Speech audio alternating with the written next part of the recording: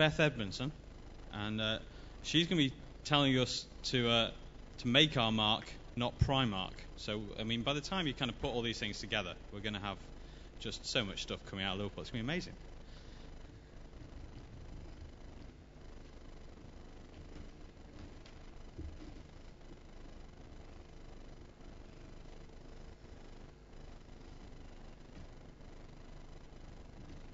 Right, so it's make your mark, not your Primark. Talking about clothing customisation, uniqueness. Got that photo of me from quite a while ago up there, because that's my first go at clothing customisation, the Liverpool final. Yeah, I know, Evertonians, it's Liverpool, but all of us can only really afford Primark, not the designer gear, but that means that everybody's wearing the same thing, or you've got things that used to fit and they don't, and of course, reduce, reuse, recycle, it's all trendy at the moment. So these are some ideas, stuff I've done. So I've got a white t-shirt with an ugly mark in the middle, an old vest top that doesn't fit me anymore, made strips, made bows, stitched the bow across, nice top. I can actually wear it now from two garments that I couldn't wear. So, and it looks good on me as well as on Dolly there. Come on. Buttons, just one of the ones I'm wearing. Again, nice white top, it was pretty, but it wasn't very unique. Bag of buttons. I like the scissors ones because being crafty in both senses of the word suits me. Stitched them all around the neckline. Bit more unique, bit more fun. Still a nice top, still suitable for me jeans or for work, but more me, more unique, and I know the buttons aren't purple.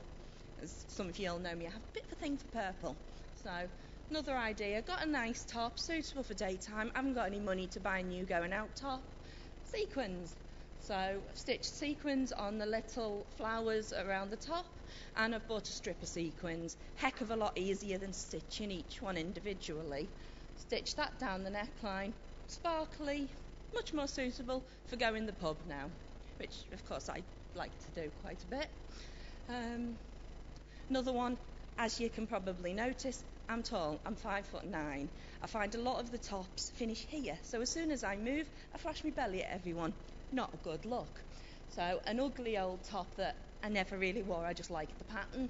Cut strips, stitched it along the bottom, stitched a ruffle along the top just to balance it out, otherwise it's going to be drawing the eye just to the hips. And again, another top from two that I didn't really wear into something I can.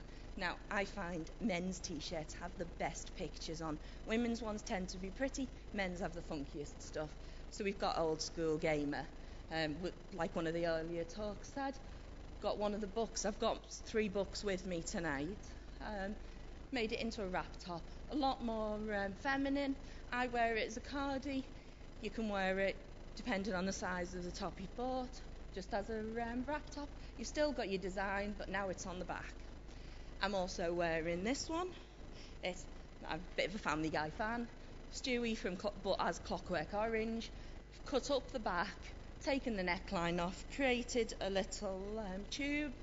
It's fed ribbon through it, pulled, and I've got a shrug. And again, I've still got my Stewie. It's just this time, it's on the back. Although my hair tends to cover it because it's a tad on the long side. Menswear can be customised. It's not all about sequins and sparkle. Got a polo shirt, or you can do it with a V-neck. You've got a crew neck top. So I've cut the neck, cut the arms, cut the bottom, stitched, and there you go. You've got your double layer top that you can pay quite a bit of money in the shops for, and you've used an old top, maybe one that had a hole or a paint stain on, but you've got your double layer look, looking quite cool without actually overheating because you're wearing 2 tops.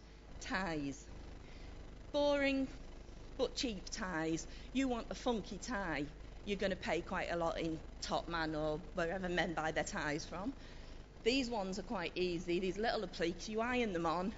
There you go, heck of a lot more funky, and I'm now actually considering wearing a tie to work because I like the skull and crossbones one quite a lot.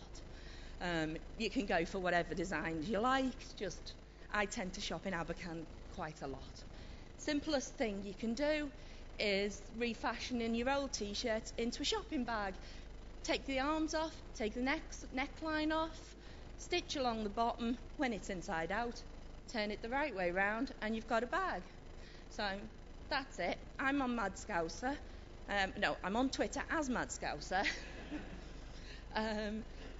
Tutorials online are brilliant. YouTube is great if you're not already into sewing.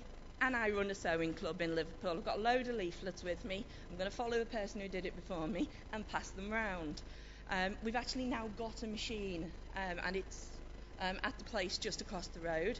I've also spent this afternoon, much more fun than being at work, made you a load of bags. Now, there might be a few more than 16 people here. I'm not good at maths, but I think there is. But I've got 16 here. You might be advertising Pantene a bit, but they're free. You're welcome to one, and you can have a nose. I've also got all the garments with me, so if anybody wants to have a nose, see what I've done. But I'm not taking these two off. Give me a shout afterwards. All right?